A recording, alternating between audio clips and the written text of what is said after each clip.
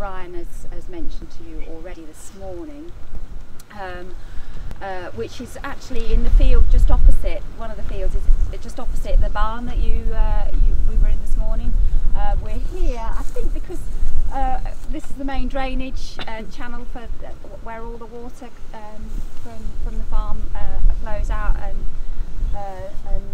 Brian has been out with his jug sampling. But basically, in response to his first year of measurements, where Brian saw that the amount of nitrate in coming out of the drains was very much related to the amount of crop cover that he had over winter. So that was, whether that was cover crop or whether that was the performance of the winter crop, where it was better, there was less nitrate. So in response to this, he set up 2 split field experiments. As I say, one of them is literally just as you walk out of the barn, if you want to look at it later, and the other one is just over the way. And the beauty of those fields is that each field has 2 separate drainage systems in it, so we've been able to site plus and minus cover crop on the 2 separate drainage systems, so that when he goes out with his jug, we know that the nitrate or the water that we're collecting from those outflows is related to that piece of land that has had cover crop or not, as the case may be. So in Big Lawn, which is the one up near the yard, he ploughed the field and then established a cover crop, as I say, on one half, and then in the other field, which is called Hills Field, he just did a light cultivation. So we've got more of a stubble only, and then the cover crop. So the cover crop was a mix of radish and rye, known to be good at producing a good root system and taking up nitrogen. And the work very much links into the more larger scale research project that Emily mentioned, Maxi Cover Crop, which has been looking at different species of cover crop and mixes of those species on things like nitrogen uptake, the performance of the spring crop and the winter crop, and soil properties. There's a recent article in a CPM magazine on that trial, so if you want to find out a bit more about it, come and grab a copy of that afterwards. But basically what we've done, these are the 2 fields down here. We've got, in each half of the field, we've got 3 sampling locations for looking at soil properties and crop performance. And as well as Brian running out and collecting the drain water, we've looked at soil mineral nitrogen, crop nitrogen, and, as I say, soil properties. Now, unfortunately, it wasn't really a good season for doing this last year because it was just so dry. So the cover did struggle to establish, but we did get cover. We produced about 1.5 tonnes of dry matter in the cover crop, and we did eventually get drainage in February. Just a few drainage occasions, which Ian will talk about in a minute. But if you just have a look, this chart is in your handout actually, but it shows you a good idea of what the nitrogen's doing. So the blue bars are what was in the soil in the autumn when we put the cover crop in. So down to 90 centimetres, the mineral nitrogen in the soil. And also we've got Big Lawn and Hills. So we see there's about 60 kilos of nitrogen just sitting in the soil before winter. We then obviously had a cover crop, or we had either ploughed or stubble. And you can see that when we went in March, we did the same. We measured soil mineral N to 90, but we also measured what was in the above ground biomass. So the next bar's got the brown is what was in the soil, the green was what was in the cover crop. So for example, in here, Big Lawn, the ploughed site, we've actually, because we've hardly had any drainage over winter, we've actually pretty much recovered everything that was there in the beginning. It's just that about 40 kilos was in the cover crop, 20 kilos in the soil. Interestingly, where there was no cover crop, there's a tiny bit of volunteer growth, so we did get some above ground biomass. But actually again, we've recovered pretty much all that was there in the beginning is there again, if not more. And we think that's because we've basically ploughed the soil, it's been fairly warm, we've got some extra mineralisation that's happened over that winter period. So actually we're pretty much even Steven, as it were, when it comes to the spring. The Hills field, which was the lighter cultivation, a slightly different story. The cover crop didn't perform so well there, but again we're recovering pretty much the same. Interestingly, obviously we've got stubble, we have more volunteer growth on that, on this where there was no cover crop, so we actually got some green cover there too. So what Brian's done now is he's got a linseed crop across the top, and he's been out just before he put his fertiliser on, and he put some tarpaulin down on various places, so that actually we've got some 0 N bits. So the idea is we want to try and see when that green, the nitrogen in the cover crop has actually come out. Is there a difference in that 0 N bit? So we're not masked by the amount of nitrogen that we've put on. So we're going to look at the crop performance in those plus and minus N bits. The other thing we're doing is looking at soil properties. So again, linking into maxi cover crop. So aside from the benefits from nitrate leaching, we're looking to see, does the cover crop improve soil quality, soil health, soil structure. So the covers we've chosen, they're really good at rooting. We've got radish rye, produce lots of roots. So we've we've done a visual soil evaluation, we've counted earthworms, we've done penetration resistance, so we've done that as the cover came out. We're repeating it again next spring in the winter crop to see is there a legacy effect. How long does the effect of that cover crop have on the soil properties? So we're still munching through the data, but here's just an example of the earthworms that we saw. So we've got Big Lawn, which was the ploughed, and the lightly cultivated. So this is total earthworm number, but we've also split it according to whether they're surface dwelling, they're deep dwelling earthworms.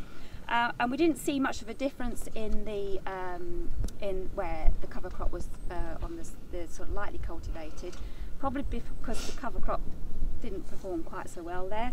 But certainly we've got higher earthworm numbers where we had the cover crop established on the plough plots compared to no cover crop. So there's early indications that we are improving our soils. But if we just go back now to looking at the drainage results, I'll hand over to Ian, because there's a clear demonstration that even when we don't get a good cover, what I would say a good cover crop, 1 tonne of dry matter, there's still a huge impact on the nitrate concentrations that's coming out of the drain, and Ian will show you what that is. Right, well hopefully this will go all right. When Teresa said you're going to have to do it in the field, I assumed I was going to have to do it using the medium of dance. But then I thought, well, I could always do some laminates, and I'll just see if this does work. Yeah. Do you want me to hold them, Ian? Or no, I'll stick them here. Tell me if you can see them. Anyway, from the point of view of the water company, nitrate is a big issue for us because we can't take nitrate out. We have to blend it out. We're at the headwaters of the Waveney. It was one of the first designations in 1998 as an NVZ. So nitrates have been an issue in the Waveney right from the get-go. And that was when only 8% of the country was in. Phosphate is not an issue for us there isn't a water quality standard for phosphate. In fact, we add phosphate to drinking water to stop plumbosolvency, to stop lead from coming into solution if you've got lead in your pipes. But it is an issue for us in terms of eutrophication, particularly on our still water abstractions. So on the Broads and on Fritton and Lown lakes, phosphate can encourage algal blooms, and then you've got to take the algae out, and that's another issue as well. So phosphate is an issue for us in the bigger picture, but immediately it's nitrates is the big one. So this here, if you can have a look at that, that's Big Lawn, that's the leftover winter on the plough, and that's where the cover crop is. And you can see, and we're talking up there over 300 milligrams of N, and down here we're talking about 7 or 8. And it's consistent right from the first flush right the way through. You know, it really did hang on to it. I apologise for the word full inversion. That isn't full inversion. That's lightly cultivated down to about 15 centimetres. So that's another version, and that was on hills, and that was in the cover crop had that, and the other half was left as a stubble. So even then you can see that the cover crop was considerably better than an overwintered stubble. However, if you look at it this way here, there is a difference. The stubble is still twice as good as the plough. You know, when you're using the same metric, the stubble sort of 120s is what we were finding. We were finding 300s on the plough. So the stubble certainly does leach considerably less. There was another crop on West Farm, which was also a cover crop, and that was strip tilled. But I just threw that in because it's just another method of establishment. But in all cases, it seems actually the plough and cover crop and the strip till and cover crop leached less than the minimal cultivation. Whether it's because it got away better, whether it was a better cover crop, there's nothing here that says that all cover crops were equal. You know, it's a bit like an animal farm. All crops are equal, but some are more equal than others. I mean, it may well the one was just a pretty poor crop. I don't know. But so that was that. When you look at nitrate losses from other crops, these are exactly the same data, but it's just showing them differently. As you can see from here on Big Lawn, the first drain flow in December didn't even happen. The cover crop, the land under the drains didn't run where the cover crop was in, because we'd had enough rain to get the other fields running, but the cover crop obviously was soaking up the water. But as you can see, the cover crop is fantastic. The next best one actually is winter barley. Barley does get away quickly, and it does seem that it soaks up quite a lot of the nitrate. It's far better than the other things. Surprising one was, I'd have thought that grass, which is this one, the same thing up here, would have been brilliant, but I don't know, you may know, David, how long that grass been in? Is that what, first year? First year. That's first year, all right. So that may not have... It was very popular, not good. Right, so whereas you'd expect... yeah, because there's a thing I noticed, which we will come on to in another year. I'll show this in a minute, yeah. What the crops are, we can't tell on the graphs there. You're pointing out they are crops, but we can't tell from here. Sorry, that's winter wheat, strip tilled. That's winter wheat, full inversion. Winter wheat, that's grass. That's winter barley, which was ploughed. That's winter wheat, which was it says full inversion, so I suppose that's ploughed. And that's the cover crop, which was ploughed. But if you look at the previous year, shrubbery was grass, and that was in its second year, and that certainly was soaking up the nitrate. So, you know, that first one we said it's unfortunate. You know, it wasn't that the grass doesn't work. It was just by the time it's established, the grass was then almost performing as well as the cover crops, because you had a good establishment. But yet again, you know, the barley in 2017-18 was also quite good. The barley was considerably better than the wheats, and the plough, overwinter plough, was rubbish in both years, but you'd expect it to, because why wouldn't it be? And that's just looking at the same stuff. Obviously it did diminish. The first flush was high, and as you went through the season, each subsequent one did get lower. Just having this on the phosphate, I said you wouldn't expect cover crops to be brilliant at phosphate, and they're not. They're no better than anything else. This is Big Lawns, that's cover crop, that was wheat.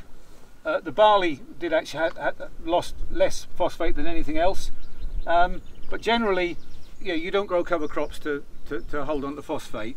But one thing you can see, this was the one, there wasn't any drain flow in this December one, but in the other ones there was, and you can see that the first flush, there was quite a lot of phosphate. Now, whether that's, as Brian said, there's a lot of sediment in the pipes, and so, you know, that first bit of rain when the drains first flowed, some of the samples he had were very cloudy. The ones that hadn't drunk enough beer samples, and that may well be because the sediment was hanging in the pipes. Suddenly the drains start to run, and that phosphate will have been attached to the sediment. But as I say, I don't think, based on this, you aren't growing cover crops because you're worried desperately about phosphate. You know, it doesn't. You know, it's not what they do. They don't soak up enough phosphate to make a difference. But with nitrate, they certainly do. And as I was surprised, the barley. Whether it's a particularly good crop of barley, but that seems to pull it up quite well. Yeah, and the other thing is, I suppose here is slightly different because we don't have any rape in the rotation here. As rape is effectively, well, it's not effectively a brassica, it is a brassica, like most cover crops. it too would be interesting perhaps to see what the drain flow would be like under a good crop of rape, because rape drilled in the second week of August is not much different from a cover crop smacked in the second week of August.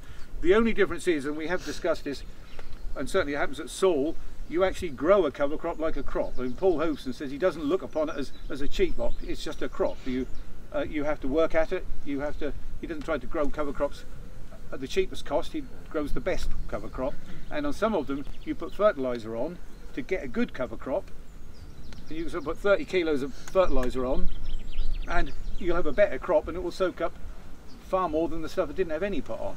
Now that's another discussion to have, because there's some evidence that with the digestate that may not be the way to go, but be that as it may, and you can't put any fertiliser on winter cereals under RB209 except rape, and you can put 30 kilos on, but if that means you get the big deal here is if you get any rain, because if you put the rape in, if everything sets in dry all September, that doesn't seem to help, but if you do get some good weather and you do get that nitrate can get sort of put into solution and the crops can get a hold of it, you may end up putting 30 on to capture 100,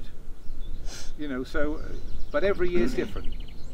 Have you done any root biomass measurements? There must be a direct correlation between... Well, we had this question last time, yeah. Not no. Here, but the Maxi Cover Crop project is that's one of its key aims, is to look at rooting and to see how, in particular, how the roots of different cover crop species vary, and whether that then impacts on the rooting and the soil properties down the line. There is big differences, so we have got measurements of root biomass. So rye in particular is very good at producing a lot of biomass. Celia, radish, they are the ones with the big.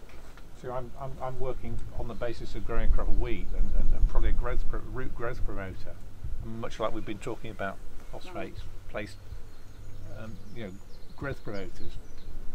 If you're going to be sowing later into colder soils. Yeah, well, or even if you're sowing early, to get the crop more competitive early. Yeah, yeah. Can I just ask a question? Have you done this work on organic systems, whereby to compare the difference between what was naturally in the soil without any man-made inputs, to see where the natural balance of what comes out of your soils are with your cultivations, against perhaps what we've been putting on as more conventional farmers? No, we've not done that work. But I mean, years ago there was a lot of work into are organic systems better for nitrates. Well, I think with nitrates and phosphate, we've just been talking about placing fertiliser down the spout, or not what's in the, and then Ian says there's loads in the soil. So it'd be interesting to see what the background was against what are in, where we've actually applied man-made fertiliser. Yeah. The other thing we were looking at, we were saying, looking at snapshot years. Last year was an abnormally dry summer. This year, you might have said, was an abnormally dry winter. I mean, we had average rainfall. We didn't have any rainfall at all, really, for May, June, and July. We had average in August, 50% of average September, average October, 50% of average November, average for December, and then since then we've probably been below average right the way through. And so, were we to have a really hard, cold year, where you wouldn't get soil mineralising, you may lose less. Other years you can get a really, really warm year, so we've had quite a mild spring realistically. Maybe this wouldn't be replicated in a really, or could be even bigger nitrate leaching in a really cold year. So the only advantage of having a 6-year trial is you can try and take out those anomaly years. So you would hope if you get a stupidly dry summer or an unusually wet bit or an unusually cold bit, you're not going to get them every year for 6. They will just be, so on a scatter graph, you get the line of best fit, and all the really weird events would be outside of that. And so that is the advantage of a 6-year one. So after 2 years, it's quite hard. You can't really draw many conclusions. We chose the baselining year was last year, and that was a hellishly wet spring. I mean, January, February, March and April, it didn't stop raining really. And then we had a stupidly dry summer. So, and you can't always compare with each field. Each year you're looking at a different crop, but it could be more friable, you get better soil to root contact, a better drainage. Everything's so different that you can't ever look at one year and say, well, it's better or worse, but you get an overall trend. And when you start looking at lots of sites around the country, you then can start to bring all that together, and so when we look at all our water quality data, we sample thousands of sample points, and individually I can make anything look disastrous and I can find something that looks fantastic. Can I ask about cover crops are obviously undeniably soaking up nutrients that might be leached through drains. In the spring, the crops that we're sowing are going to need that nutrition that's locked up in the cover crops. Now obviously that's not going to be available right at the start, which leads us to maybe introducing artificial fertilisers earlier to help the early nutrition of those crops. So are we going to be any better off when there's still the risk of further rainfall and further flooding if we're putting nitrogen on to counteract that? Obviously timing of the destruction compared to when you establish your spring crop is critical there. Actually, we are finding that nitrogen, depending on the cover crop, it does tend to start releasing fairly quickly. We've not seen a knockback in terms of early establishment. If anything, not in this case here unfortunately, but in a lot of situations there's a case for reducing your nitrogen fertiliser overall where you've got the cover crop. No, I thought it was always going to be locked up. No, so I mean we've got some work. I've recommended that they knock back their fertiliser by about 40 kilos where we've had the cover crop. And the idea here is that we are going to try and just track that a little bit by having these 0N bits where he's not put any fertiliser on. We're going to try and see if there is extra recovery of nitrogen in the crop where we've had the cover crop compared to where we haven't had the cover crop. And we can do that. For harvest 2020 as well, aren't we? Yes. So it'll be the spring, yes. the spring crop this harvest, and then the winter cereal crop. Yeah. The next. And then the plan is as well, as we've said, 1 year or 2 years and with random weather conditions. So actually what we're going to do is we're going to find another 2 fields to do this from the start again this autumn. So there'll be another 2 that would be good because crop. because it was a relatively poor cover crop, we're trying to track 30-40 kilos of nitrogen, which is to be honest quite difficult to do. But So the one thing that the farmer's taken away so far with this is something growing is better than nothing. 100%. You can great bits of data, but establishing your cover crop, all right, you said you've got to grow the crop, treat it really nicely. Have volunteers doing something. Let it get something in the ground. Like the soil estate does that as well. They do it over a 7-year rotation and they never have bare land. The 3 spring crops, the crops that are coming for spring will, before sugar beet, before spring beans, will always have a cover crop. So